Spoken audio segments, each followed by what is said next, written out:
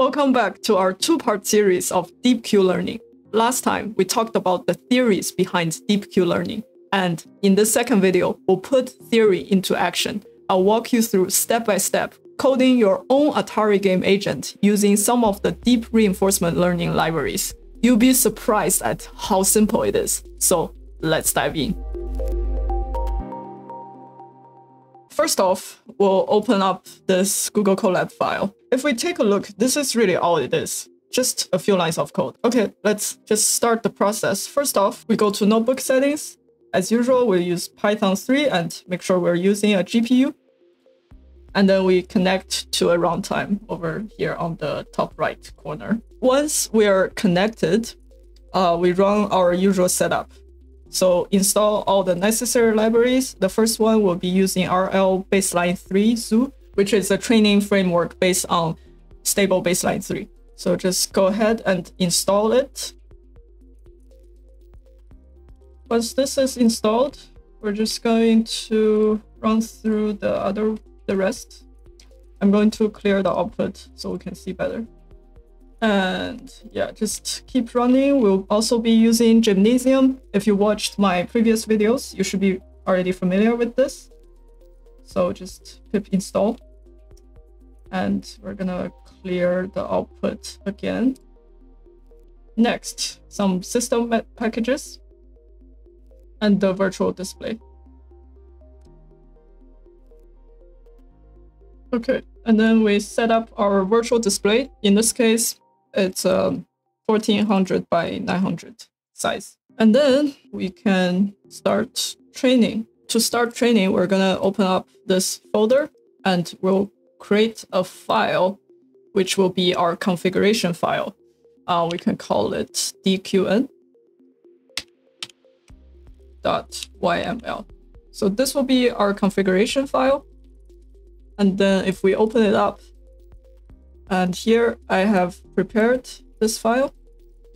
So the content, so we're gonna just copy this and paste it into the dqn.yml file. So what does it do? So we're just going to specify the specific game environment we're going to train. In this case, we're training Pac-Man and we're using this version. And then basically it tells the training framework to stack 4 frames together and using the CNN policy. And over here, in terms of training steps, we're training it for 1 million steps. In this case, I think this is going to run for 90 minutes. So I think if you put it longer, it will actually go over time, and your Google Colab will probably the runtime will probably just end. Some other configuration settings that I won't go into, you can look at the documentation if you're interested. For now, that's all we're going to do. Over here, for training, we're going to use this Python command and also specifying the environment and the file we're going to use. I think my computer is being pretty buggy right now. That's why it's showing so many. Yeah. Anyways, I'm going to run this and come back after this is done.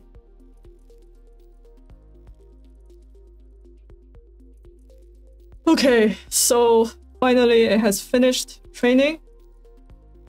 And I'm going to clear the output. Next, let's record the video.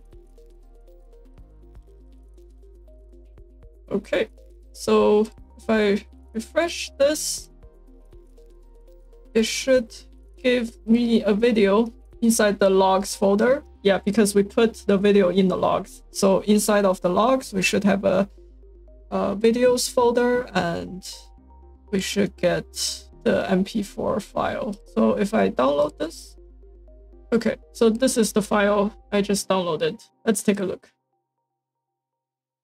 Okay.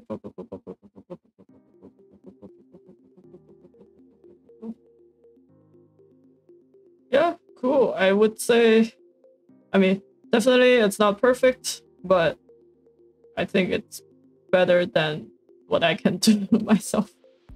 So, okay. That's pretty cool.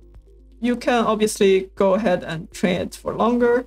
You can also train it on your own computer if you want. I think for Google Colab, it will have a time limit. And so the next part is if you want to train it again or change some settings, you use these two lines to clear the logs. Let's not do that right now. Let's evaluate this model. And last but not least, let's upload our model. For this, we will need our Hugging Face token. I will go ahead and get my tokens, copy this, and come back to the Google Colab. And then I'm going to paste and log in. Okay, I have logged in successfully. So I just need to now run the push to hub. And this is the name of the model I will save it as. And yeah, just fill in your own information. And then we can just run this. Okay, it should now be uploaded to our Hugging Face account. So if I go to my profile, and we can see that I have updated this model. Yeah, and here it shows a preview. Obviously, if you want to change the settings and train another time, you can feel free to do it. You can use the same file, just run this 2 lines. And now if you refresh,